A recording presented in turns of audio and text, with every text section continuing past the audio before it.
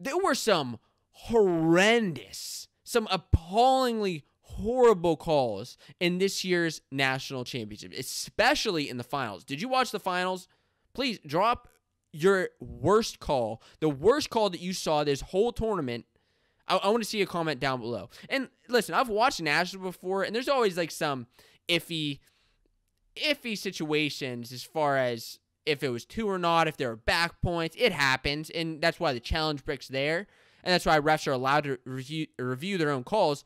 But this year it just seemed awful. And listen, if you're a ref, one, I appreciate you because you are constantly getting yelled at by coaches, by fans, by everybody. I mean, you are just like, I don't want to say hated by a lot of the arena, but it can definitely seem that way. So I appreciate you and everything that you're doing. But I got to do the job and talk about what wrestling fans are talking about.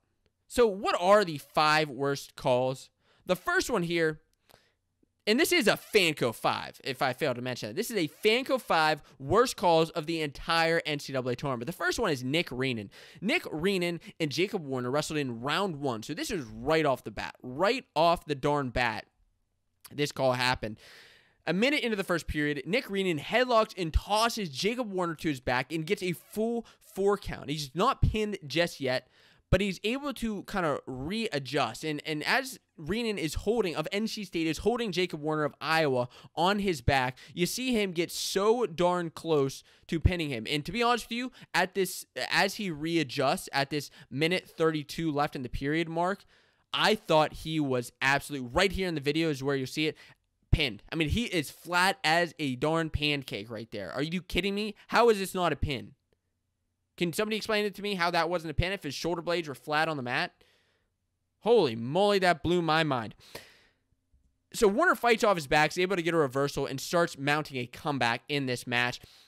It was he got a takedown. It was 7-4, and with 10 seconds left, Reenan gets another stalling call that he had from earlier in the match and secured another takedown. 7-7 is what the match was heading into sudden victory. So you can't say that Warner didn't start coming back and deserve to get into overtime. So in overtime, Warner actually does secure the takedown and gets the 2. So listen, was he the better wrestler in the match? I mean, yes, it seems that way. But was he pinned?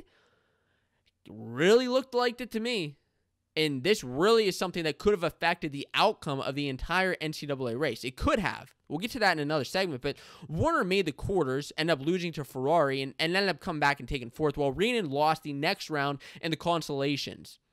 Now, Jacob Warner was somebody who was able to score 12.5 points for the team, and who knows? Who knows what would have happened? But he looked pinned to me there.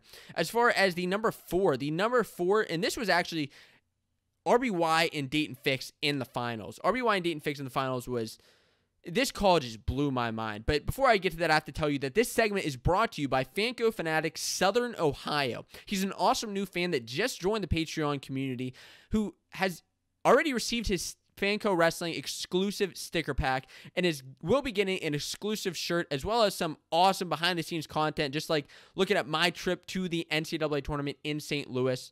If you're interested in seeing the channel grow or you want to get this exclusive content and gear, consider joining at Patreon today. That's where you'll be able to help the Fanco Wrestling channel. But as far as the Dayton Fix and Dayton Fix and RBY match in the finals, it was the 3rd period. RBY had ridden out Dayton Fix. It was 1-0. Technically, it was 2-0 with riding time, but 1-0 is what the score showed, obviously.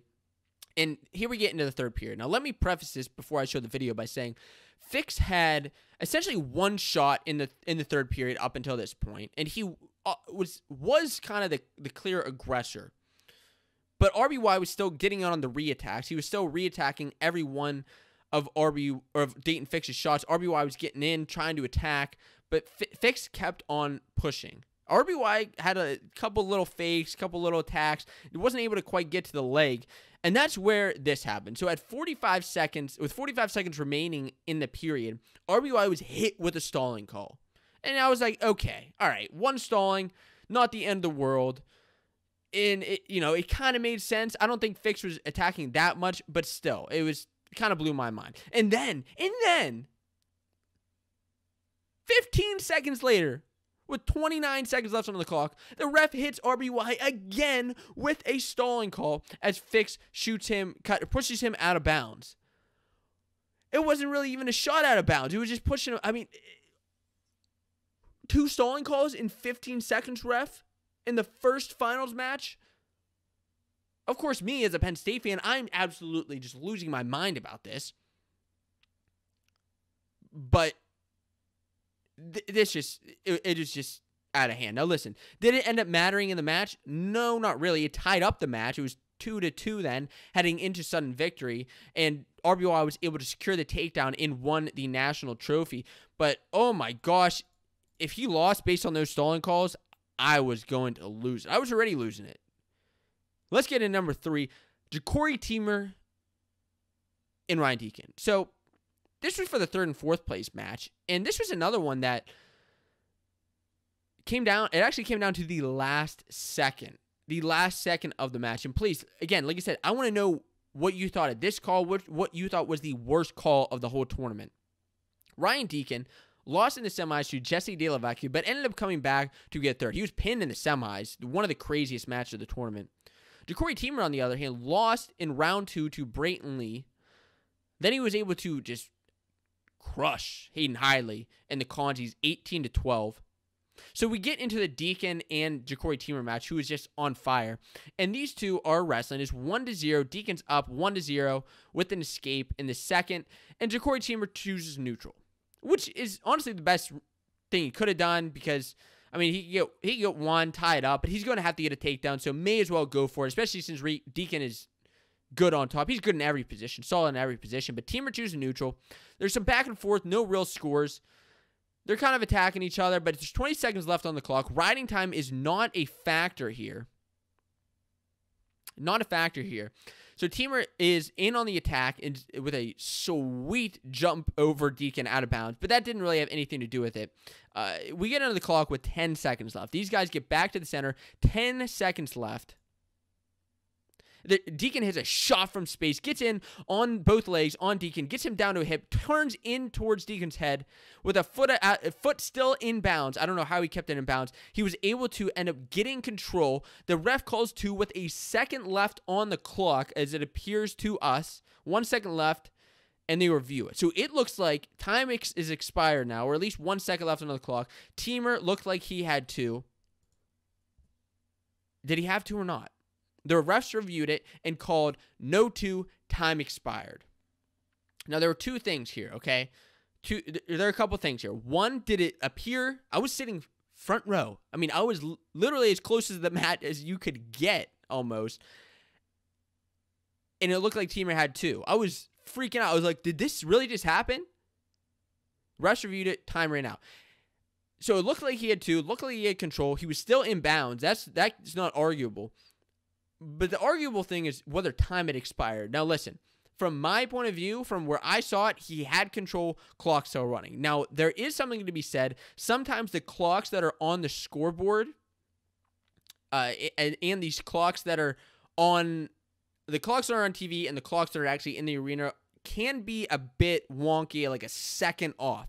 That's just kind of what it looks like. I mean, even I just remember the Camacho and Latuna match where I thought time had expired. He didn't get 2, but I guess the time actually hadn't expired just based on how the clocks were ticking. So it was really, this could be another one of the situations, but no, to me, he had 2 when the time had expired. What was the outcome here? Deacon there was nothing else they could do, no more time to wrestle. Ja'Cory was the aggressor in the 3rd period, but he ended up taking 4th as the number 11th seed. It was impressive. Deacon ended up coming back and taking 3rd. But I'll tell you what, I thought Ja'Cory had 2 points. 2 more just horrible calls, just bad calls. Number 2, before I get to the craziest of the entire tournament, I'm sure you probably already know what it is, Jaden Ironman and Tariq Wilson. Now listen. Ironman was on fire up until this point. A tech fall, he got a decision and a pin heading into the semifinals. Ironman is just he's the aggressor at this point in the match in the 1st period, just going after Tariq. He is just crushing it. He gets in on a couple shots, a couple close takedowns out of bounds. Isn't able to get anything, but he is darn close on a couple of these takedowns. With 21 seconds left, Ironman gets in on the shot, Tariq gets in on the low single, but Ironman's able to get on Tariq's leg, flip him over, and as you know, Ironman's super slick, turn him onto his back, has him in a half, but with 9 seconds left, the ref calls a pin. Now listen, to me, and if you watch the video, does it not look like Tariq's shoulder blade is up? And I'm actually going to play this video one more time just because it kind of blew my mind. Like, I didn't realize it as I was in the arena, but upon the replay, I saw the shoulder blade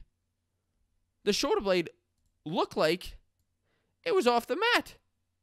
How are you going to call, right there, shoulder blade off the mat, a pin? I don't know. This sent Jaden Ironman to the finals. And listen, I'm not saying, full disclosure, I picked Tariq Wilson to make the finals. I thought he could have beat Jaden Ironman. Coming into that match, coming into the tournament where we saw it, no, I think that Ironman was the clear aggressor and was kind of on fire. He was probably going to beat Tariq, but who knows what would have happened? Who knows? Tariq ended up coming back and taking third. But Ironman got the 2 extra points for his team, got the advancement points to the finals, and this was huge for Iowa. Just absolutely huge. He ended up losing in the finals to Nick Lee, but wow, I don't think he was pinned. Do you? Do you think he was pinned?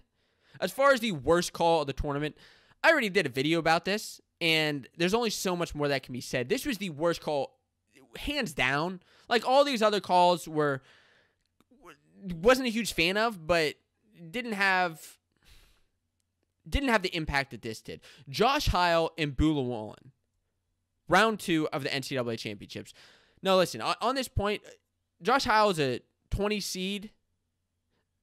Bula Wallen is number 4 seed of Oklahoma State. Heil gets an escape and a takedown in the second period, and with Boo's escape with actually 2 escapes, one off of Josh Heil's takedown and the other in the third period, it's 3-2. Boo gets a takedown in the third, and Heil hits a quick escape, so it's 4-4 heading into sudden victory. These two are dead even. Dead even. First overtime, there's no takedowns. In the first ride out, Heil gets a reversal and rides out Boo, so he is up by 2 points. In the second ride out, this is what gets crazy, okay? This is where the craziness happens. They're back in bounds, back on their feet, and there's 7 seconds left on the clock. Bula Wallen keeps shooting, keeps attacking Josh Heil, almost gets 2 takedowns out of bounds, but the clock expires, or as it appears to expire as they go out of bounds. But guess what? The clock wasn't running. The clock wasn't running at the national tournament with 7 seconds left. So, with no takedown called, the Oklahoma State coaches call. They try to challenge it. Ref saying no takedown. They come back in, and then, of course, the Campbell coaches are yelling that there was time that should be off the clock. Refs kind of said no, that didn't happen. Actually, the ref said, yeah, we can take some time off the clock, because the head table that said no, there's nothing concrete to take time off. So these two end up wrestling the 7 seconds. They basically re-wrestle the period, the end of the period, in overtime, and Boo ends up getting a takedown to win the match, moving him to the quarters. He ends up making the semifinals and losing, but absolutely robbed. This was heartbreaking to watch. The entire arena was booing him, and they weren't yelling boo for Bula Wallen. They were yelling boo because this was a horrible call. And of course, the ref of the NCAA tournament, or the head official of the NCAA tournament, came over and tried to explain the rules. He tried to explain it on national TV after. There's no concrete evidence. You can't actually take time off. What a bunch of, excuse my language, but BS. That was just wrong. Horrible call, and it's going to result in a rule change. It just is. Interestingly enough, this is going to be probably the second rule change that involves that's going to involve a Heil and John Smith. The first, of course, Dean Heil of Oklahoma State with John Smith in his corner, involved the danger rule. And the second is going to involve Josh Heil in this horrible call that apparently there's no concrete evidence. Horrible. The outcome of this, Llewellyn makes the semis, ends up taking fourth. Josh Heil ends up getting eliminated in the Collins Seas. Anything can happen to the Collins Seas, so it was just so darn unfortunate and such an impactful match that it was a shame to see. If you like this clip and are looking for more wrestling news and discussion, I recommend that you check out the full Fanco Wrestling Show podcast, which is live on this YouTube channel every single week. You can click here to subscribe to be notified of new and upcoming videos, or you can check out the Fanco Wrestling Show on your favorite podcasting platform to listen on the go. Stop stalling and start listening today.